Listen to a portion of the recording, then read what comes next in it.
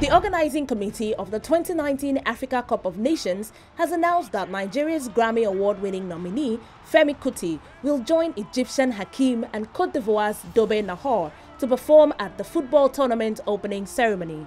The Confederation of African Football, in a tweet, disclosed that Nigeria's Afrobeat singer Femi Kuti will sing in English, while Hakim and Dobe Nahor will perform in Arabic and French, respectively. Having expanded the tournament from 16 to 24 nations, all attention has been turned to Africa, with the biggest tournament on the continent set to start tomorrow in Egypt.